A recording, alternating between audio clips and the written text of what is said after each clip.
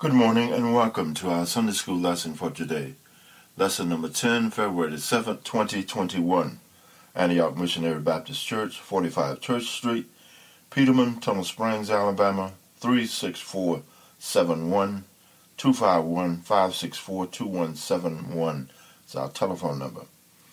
The church where everybody is somebody and Christ is the head. Reverend Whalen Oliver is our pastor. Sister Joyce Oliver is our first lady. Our clerk is Miss Lisa Starworth. We have Sunday school every Sunday morning, scheduling normally at 9:30 a.m., but since COVID-19 for the past several months, we have been broadcasting from our studios here in Beatrice, Alabama at 231 6th Avenue, Halsey Radio. We are also do our services posted on the Facebook as well as our church website. We have worship service on 2nd, 4th, and 5th Sundays, normally at 11 a.m., but since COVID-19 virus, we have been doing it from 8:30 a.m. at the church there in the parking lot or virtually from the pulpit with Pastor Reverend Oliver and our musician Corey Robinson broadcasting. We thank you all for joining us. Let us go to the throne. Our Father and Savior Jesus Christ, the maker and creator of all things. Thank you, Jesus, oh merciful God, for the conditions in which we are living in here on this earth, as you prepare us for a better place.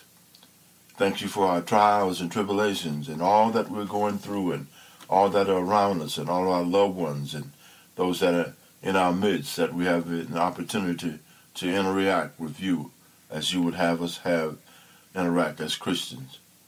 We thank you for this church, Antioch Baptist Church. We thank for our pastor, Sister Oliver, all of our church members. We thank you, Jesus, for all that are around us, our friends and foe alike. We thank you for our witnessing of the COVID-19 virus, the death in our midst, knowing that if Jesus tarry, we too shall go that way, Jesus. We thank you. Be with us as we prowl and toil here for this government, Jesus. We thank you, Jesus, for knowing that there are some people in this world, including us perhaps, that does not have the right understanding about what we should be doing here. But our job is to love and care and to worship you and to uphold your holy name, to carry your word, to teach your word, and live Christ-like. We thank you for that. We thank you for all that are listening, continuing to listen and worship as you have given us the opportunity to worship. Thank you, Jesus. Thank you. Be with us today as we toil with this lesson to give this word as you have led us to speak and teach from the Sunday school lesson. Thank you, Jesus, for this opportunity. Thank you, Jesus. Thank you. Be with us and guide us if it be thy will. These are many blessings we ask in thy Son, Jesus' name. Amen. All right. Good lesson for today. No Significant Witnesses. This is from February 7th, the second month, called to Testify. Our devotional reading going to come from John, the first chapter, 37 through the 51st verse. Our background scripture is going to come from John, the first chapter, 37 through 51st verse, the fourth chapter, 25th through the 42nd verse. Our key verse for today: many of the Samaritans of that city believed on him for the saying of the woman which testified, he told me all that I ever did. John 4:39. The New IV version is many of the Samaritans from the town believed in him because of the woman's testimony. He told me everything I ever did. Significant point there. God knows everything that we do and will do. Our big subject, no significant witnesses, and called to testify. As a result of the experience in this lesson, the participant should be able to do these things: identify the barriers Jesus crossed in conversing with the Samaritans, Today we are going to be focusing on the issue of racism, one of them, the sense the wonder the Samaritan woman felt in her encounter with Jesus, because the Jews had nothing to do with the Samaritans. The Samaritans were considered to be half-breeds. We may be thinking, for example, our President Barack Obama was a mulatto, a mixed black and a mixed white. In other words, his father, a black man, his mother, a white woman, a mix, what is commonly known in the 18th and 17th and 18th century as a mulatto. Share with others the transforming power of God's work in their lives. You should be able to share the transforming power of God at work in your life. Key terms for today will be the word city, the inhabitants of a city. Another word, come hither, an explanatory word, and marriage come to. Disciples, learners, a pupil. Are you a disciple of Jesus Christ? Are you a disciple of whoever you are studying? But a disciple. Jesus had 12 disciples. The next word is finish, to bring an end, to complete, perfect. How many jobs have you finished? How many jobs have you started and not finished? It is good to finish something.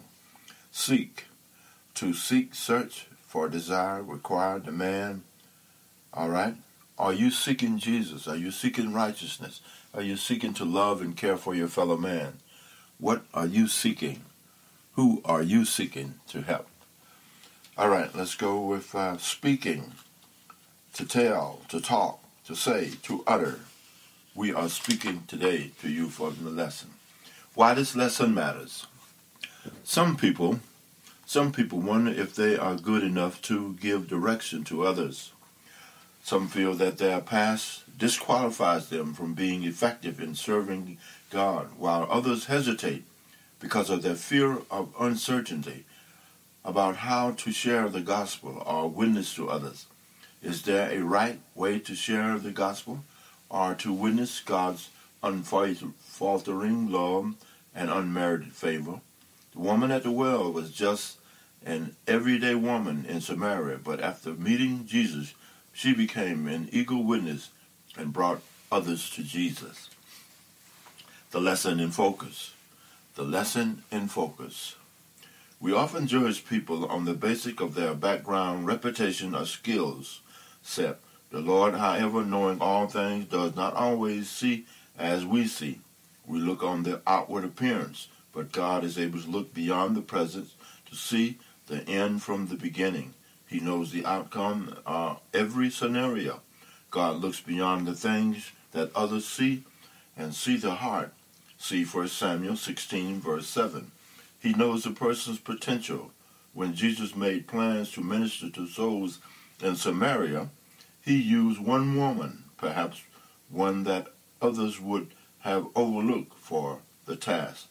Knowing her heart and how she would respond to his message, Jesus arranged an encounter with her at a public well that resulted in many Samaritans not only coming to hear him, but also being drawn to discipleship. Never underestimate the power of one person, one effort, one witness for the Lord. You may not consider yourself to be a great teacher, preacher, or evangelist, but God is able to use whatever influence or gifts of persuasion and communication you may have to touch lives and win souls for the kingdom. The lesson in context. Jesus made the promise of living water in his tabernacle discourse. See John the 7th chapter, 37 through 39th verse. It is possible that for some hearers, the mention of living waters recalled the story of Moses calling for waters to flow from a rock to satisfy the thirst of the Israelites in the wilderness en route to the promised land. That's in Exodus the 17th chapter, verses 1 through 7. As a Samaritan, the woman at the well might have been familiar with the stories from the Antioch regarding Moses and the wilderness journey. Jesus knew the long history of cultural tension and theological differences between Jews and Samaritans. Remembering, note that we talked briefly for a minute about racism, how the Jews and Samaritans did not mix, and the Jews had against the Samaritans because they were a mix. But more than that, he knew that when hearts and minds were ripe and ready to receive the good news of the gospel, he compared those who were ready to hear the gospel to a field of ripe grain. See John, the 4th chapter, the 35th through the 38th verse. His words paralleled his message to disciples prior to their first independent ministry mission. See Matthew, the 9th chapter, the 35th through 38th. Significantly, Jesus' encounter with the women at the well marked the first time he would reveal himself to anyone as the Messiah. See Matthew, the 16th chapter, 13 through the 20th verse. How have you ever felt that your testimony was not interesting, not significant? Have you ever felt unworthy to share the gospel because of your past or present shortcomings? How can personal inadequacies or failures contribute to a powerful testimony? All right, let's look at the insights. Let's look at the insights for this lesson. Every believer is called to proclaim the gospel of Jesus Christ every chance we get. The truth, however, is that most believers feel intimidated when sharing the gospel. One of the reasons why people are uncomfortable with witnessing is that they don't know enough scripture. They fear being judged as fanatical, too righteous, or hypocritical, not righteous enough. Or they're afraid of coming across a judgmental to the unsaved. Fear of coming across as judgmental to the unsaved. The key is to rely on directions and strength of the Holy Spirit to lead and guide us in all evangelistic efforts. Having a sincere desire for others to be saved is the first step of effective witnessing. You have to want it in your heart to go for Jesus Christ. Alone we may not evangelize the masses, but none of us know how many wonderful blessings can result from sharing the gospel to just one lost soul. All right, the exploration. Jesus went to teach lost souls in a place that was shunned and avoided by other Jews. Guess what that reason was? Racism. Differences in Jews and Samaritans. Jews thought they were pure, thought the Samaritans were impure, were of a mixed race. If we are going to follow his example of loving others too, we must be willing to reach out and communicate freely with those whom others may reject. What about the atmosphere that is here today? Think about this for a minute. Think about this for a moment. What is taking place in this country right now that allows some people to believe that they are somehow better and different than others? Think about the presidential race. Think about the folks that are voting. Think about what is going on in America today. Think about COVID-19. How many of you are willing to go to a COVID-19 patient? How many of you are willing to go to a white person that is not in your neighborhood, that you're not familiar with? How many of you are willing to go to a black person that is in your neighborhood and that you are not familiar with? How many of you are willing to cross the line of indifference or different people to carry the word of God? A note for you. But we must be willing to do whatever God requires to share the gospel and engage others with our own testimony of what God has done for us. Never forget that Jesus accepted you with all your flaws and shortcomings. You do have flaws and shortcomings. We have all fallen short of the grace of God. Whatever your testimony, gift, strength, or weakness, God can use you to touch someone's life, and draw him or her to the kingdom. Let's go for the first commentary today. This is John, as we turn to